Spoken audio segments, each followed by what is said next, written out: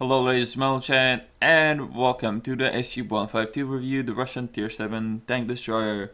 Unlike its ugly toilet brother, this thing is actually good. My opinion is one of the best Tier 7 tank destroyers. It's actually one of the most troll Tier 7 tank destroyers, one of the most fun Tier 7 tank destroyers to play, because it's troll, because it has a derp gun, because it can one-shot Tier 8 tank destroyers, that's why. So, if you're a man, there's only choice of one gun, which is the 152mm gun. You mostly shoot HE because you're a man, not a fucking camping faggot who shoots heat from derp guns. So I hope you are one of those people. Well, I hope you're not one of those people would be a better way to put it. Well, let's look at the armor real quick. So there's nothing on the lower plate, nothing on the upper plate. There's ricochet zone here that can still like bounce into the armor. It can happen. And then there's Stalin right here. You can see this. This is Stalin. All of this. There's really troll spots on the gun mantlet. There's like 300 armor, 100 armor. Just makes no sense.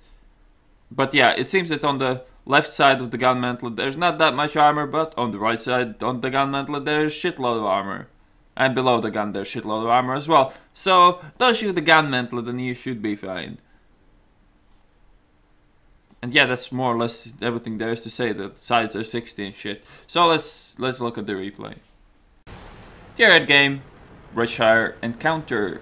Redshire Encounter better than Redshire regular when you're a TD, because there's some good flanking you can do and you can protect your flanks pretty good. Unless your entire team goes where I'm going now. This spot is not good when there's people camping, especially not in top tier tanks. Top tier tanks should be on the zero line fighting for the flank and should try to win that flank.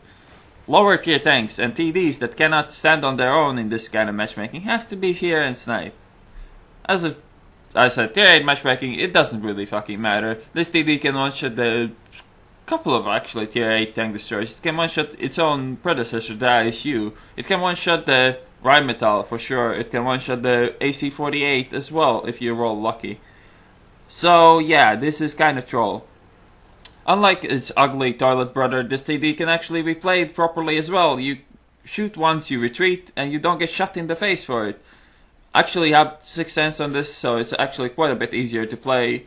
And the only lesson you should learn in this tank is straight shots, 1 versus 1. Do not get spotted in the middle of the open. Shoot one guy, retreat, and then reload, and you'll be fine.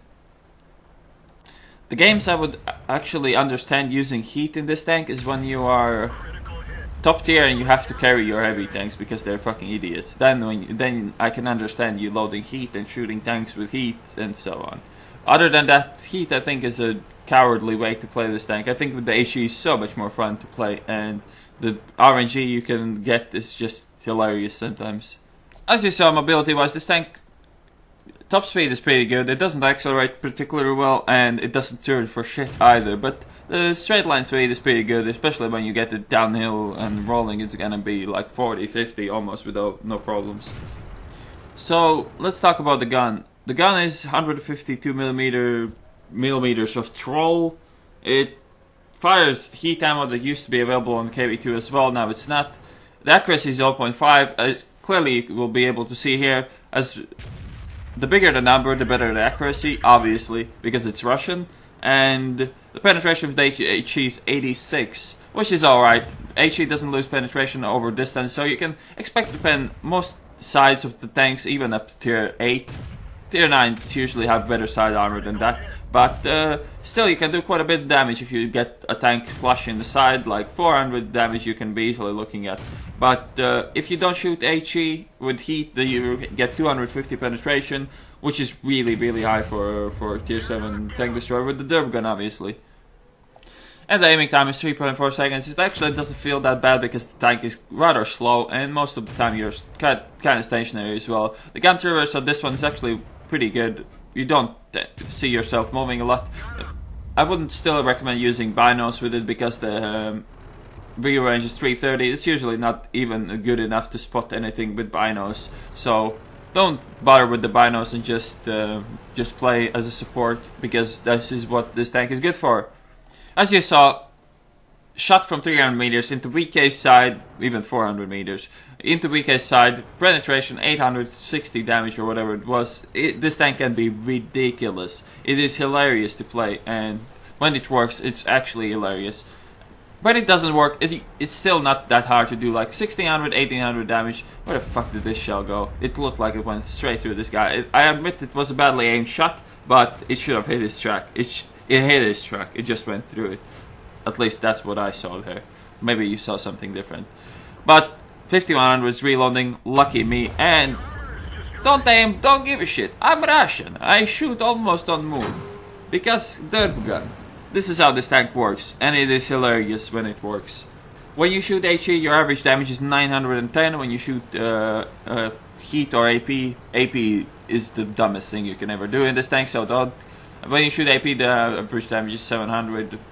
So with the heat, 710 or 700, I don't even know. Well, it's less than with HE. And these new German TDs that I got introduced in the game is like your biggest friend in this game, because you can do this to them.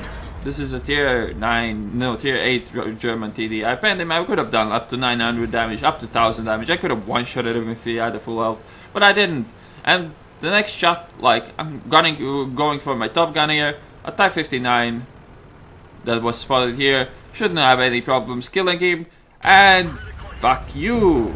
This gun trolls you as much as your enemies at some points. But it is hilarious to play. It is funny to see how people react to it as well. And when you shoot HE, you can't even feel too dirty about it. Kind of like a little Death Star tier 7. Kind of like the British tier 10 tank destroyer at tier 7 if you don't know what the Death Star is. So 88 left. I have to really try now to get my Top Gun. But he's too far away and probably gonna be dead before I get there. So let's see if I can get in sight of him before the game ends, and then maybe try to snapshot if he's still alive, obviously.